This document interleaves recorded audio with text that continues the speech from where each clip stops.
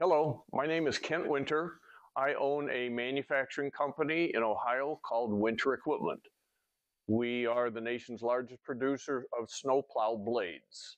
The reason we're talking today is there is an initiative in Ohio called H2 Ohio. Our goal today is to talk about the first line of defense on removing snow from the ground, and that would be the plow blade on your snowplows.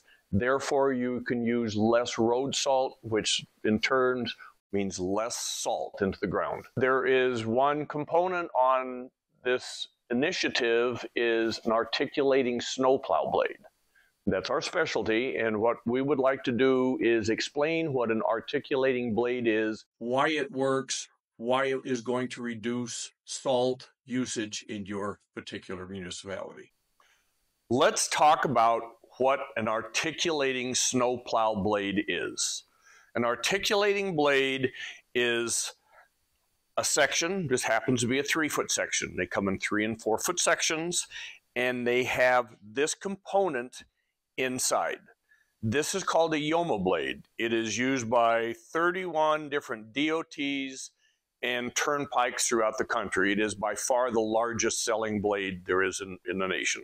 The way it works is you have these different sections that move up and down. So this is embedded in this part. Looks like that. What that does, it allows this bushing, it's a rubber bushing, and it allows this to move up and down to clear the road. Better clearing of the road, less snow means less salt. For more information, to get other ideas, call us 1-800-2-WINTER, winterequipment.com.